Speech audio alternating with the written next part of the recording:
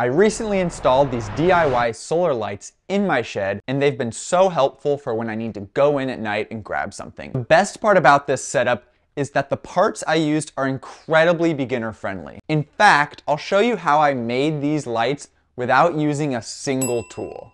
And this setup isn't just perfect for a small shed, it's great for boats and vehicles too. So let's get started.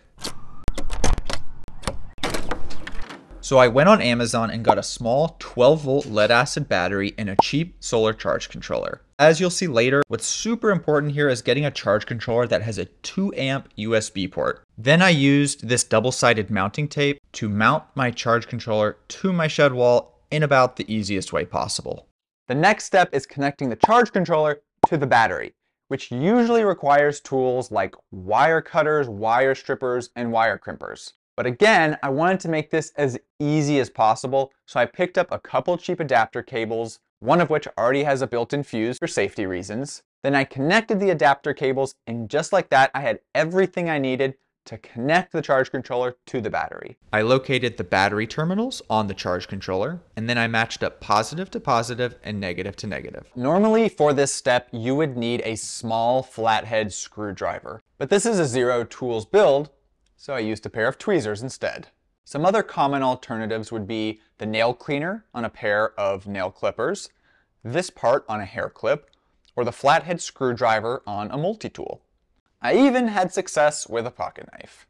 So I used my trusty tweezers to screw the wires into the battery terminals. Once that was done, all I had to do was connect the Alligator clips to their respective battery terminals. The charge controller automatically turned on, and then I just selected my battery type, which in this case is a sealed lead-acid battery. Speaking of, if you know anything about batteries, you might be wondering, Alex, why didn't you use a lithium battery? There's a very simple reason. Because this solar lighting setup is in my shed, the battery will experience temperatures below freezing. And lithium batteries shouldn't be charged when they're below freezing. With the hardest part out of the way, all that was left to do was connect the solar panel and the lights, and I'd be done. So I found a good spot on my shed's most south-facing roof and mounted a small 12-volt solar panel, again with the double-sided mounting tape. You might be surprised to see that I'm using tape here, but if you've seen any of the tests that people have put this tape through, you'll know it's more than capable of holding a small solar panel to the roof, even in brutally stormy weather. I fed the solar panel's wires through a very helpful gap in my shed wall. Then I located the solar panel terminals on my charge controller and once again grabbed my trusty tweezers to screw down the terminals. Once I did that, my charge controller displayed the battery charging icon to let me know my solar panel was safely charging my battery. And last but not least, we've got the lights. I used USB lights that I just plugged into the USB port on the charge controller. Now, this next detail is important. There is a setting on the charge controller that controls the USB port. To be able to turn the lights on and off myself, I had to change this setting from 16 to 15. So once I set the load setting to 15, I pressed the bottom button to turn on the USB port, and then I was able to turn the lights on like normal.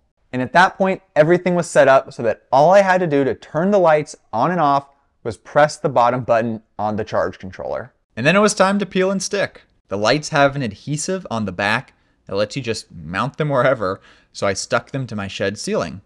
And they look great! Just like that, I had a complete DIY solar lighting setup.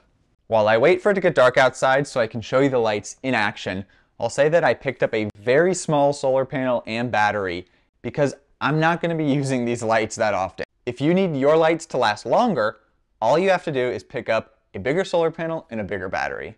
Here are some recommended sizes based on how long you might be wanting to run your lights. Okay, here we go.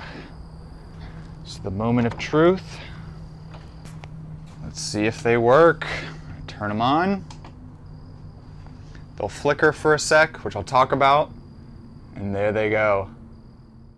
So why did the lights flicker? Well, it's because it just takes a second for the USB port to boot up to full power. That's why it's important to get a charge controller with a 2-amp USB port.